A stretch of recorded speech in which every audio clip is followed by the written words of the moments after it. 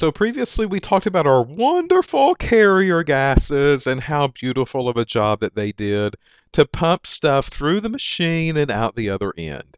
And we talked about three versions of carrier gas: hydrogen, helium, and nitrogen. And we said that helium was the most common. All right, so we left off talking about the filtration system, and we said that these gases have to be 5-9ers, which means these gases have to be super, super pure in order for us to use them, and that's why for us they're so expensive. All right, so here is a flow path of a traditional filter system when it concerns gases. So here's the gas tank. This is what I have ordered from the company, and they've delivered it to my laboratory. And this gas tank is filled with a carrier gas. Traditionally, it's helium. And helium comes up out of the tank and into what we call a regulator. Now, the regulator you want to imagine as your gas tank on your vehicle. One valve will tell you how much helium is left in the tank.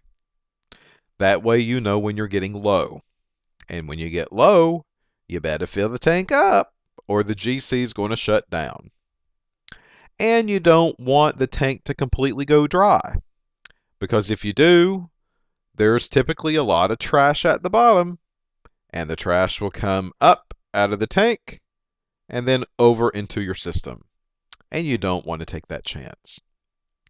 The other regulator side regulates the pressure that the gas is leaving out of the tank with.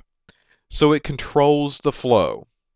So a very steady foot on a gas pedal. If you crank the gas pedal down faster or harder, you'll go faster. If you lift off the gas pedal with your foot, your car goes down and it slows down. The same kind of thing happens to the regulator. The regulator is your gas pedal. You can speed it up or you can slow it down. And each instrument has its own setting as far as regulation goes, or the regulator goes. So gas leaves the tank, it goes through the regulator, and then the very first thing that it does is, if you've got some kind of filtration apparatus, is it goes through a moisture barrier. All right, now the moisture is going to take water out of the gas. So these gas tanks can have water vapor, and you don't want water vapor to enter into the GC system. The reason is that water destroys the column. So it doesn't really matter what type of GC that you have. All of these are no-nos when it concerns any type of water. You should never be injecting water vapor into the GC. You should never be injecting any type of substance that has been dissolved in water in the GC. These do complete destruction on the interiors of the columns, and that's bad news. So never, ever, ever, ever inject water or anything near water onto the GC system. All right? This should be purely hydrocarbons. It should be purely organic in nature, including the solvents that you have your sample dissolved in. Okay, so now that we've got that out of the way, the next filter will be the hydrocarbon filter.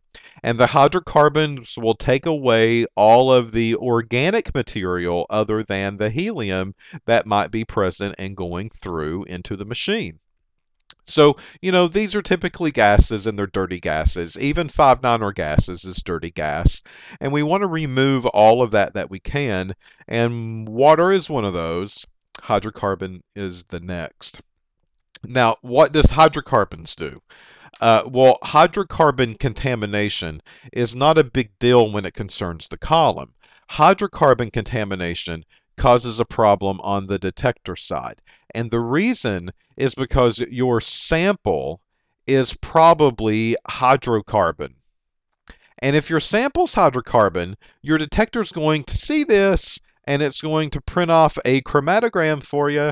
And if there's hydrocarbons that are involved in the gas, not in your sample, but in the gas itself, and that gas is dirty, then you're going to get maybe some extra peaks that show up in this chromatogram that wasn't there in the beginning.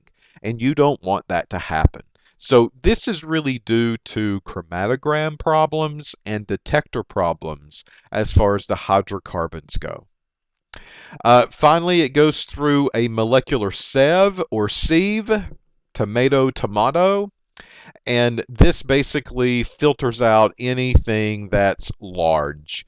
Any large particles will be trapped, and only the small ones will be able to go through. Finally, we have a O2 removal system.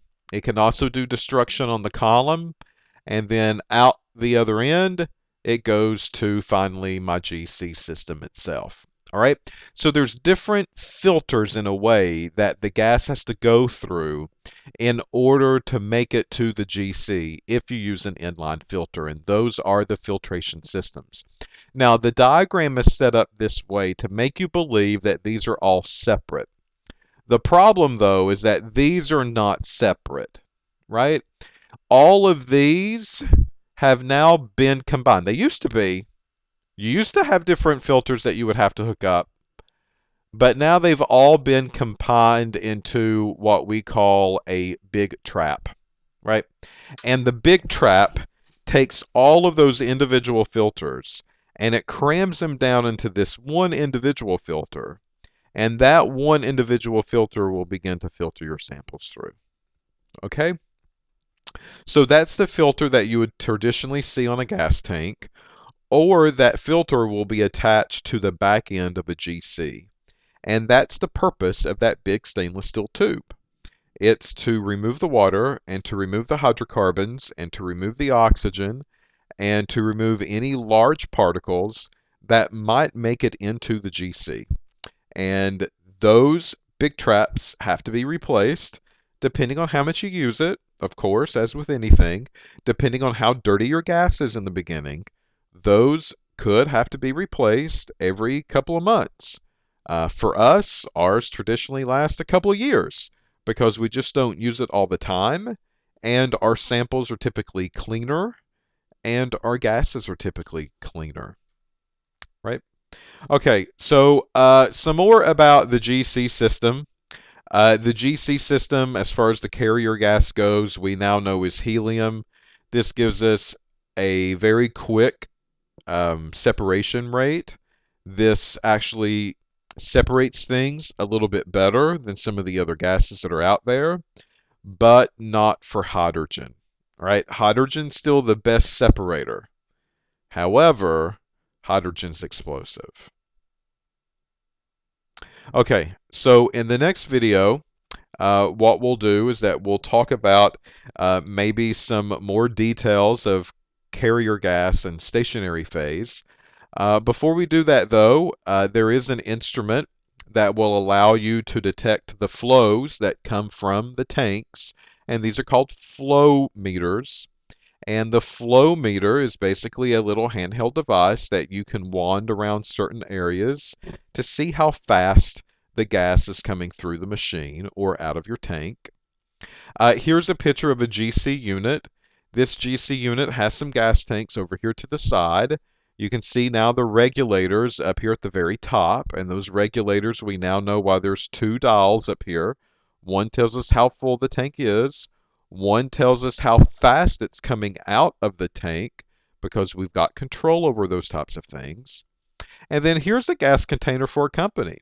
So that looks nothing like a laboratory, and this company particularly probably uses that particular gas all the time. And these little willy-nilly tanks, not going to do anything for them. So they would be going through these maybe a couple a day, who knows. But these tanks allow for one massive, maybe helium tank to be pumped into a laboratory, And then when that main line is pumped into the laboratory, those lines are then diverted out into the individual labs that need them. And they go directly and hook up to the GC instrument itself. Okay, so that's the story with the GC system and the carrier gas. So keep in mind, water vapor destroys the column. Never be injecting water into the GC. And hydrocarbons play a factor as far as the detector goes. You don't want to see these ghosty little strange peaks that should not be there just because it's coming from trashy, nasty little gas. All right, so the next video, we'll move on to our next piece, and we'll just keep tugging along.